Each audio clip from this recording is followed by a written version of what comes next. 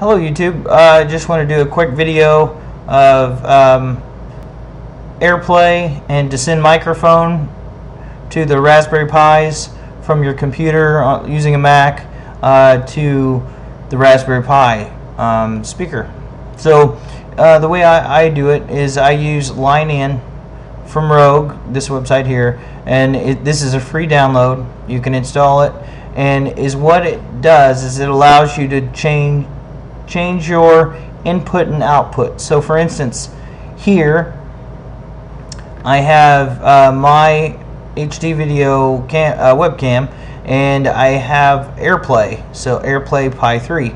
If you notice, you only see one Raspberry Pi here, and I call it Pi 3. Before you get to select your output, you'll need to hold down the Option key and hit your speaker in the top right hand corner, and for instance you'll see my Raspberry Pis here, but that's only after the Shairport application installation. So Shairport, the link will be in the description below. It's on GitHub. It's fairly straightforward. There are some dependencies that are required, and I'll put in the installation notes to guide you through the process. After that's done, you can change your microphone or anything else, and you'll see your Raspberry Pis inside your Airplay audio devices.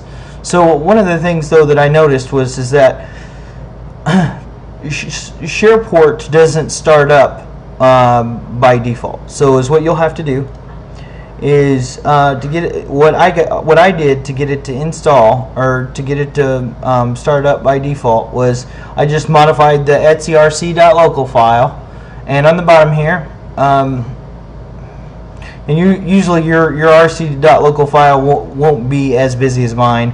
I've installed some other applications. So here I have user local bin, and then Shairport, that's the application, and then audio, and then the name of my audio device, the buffer, so here it's 256 bits, and then run in the background.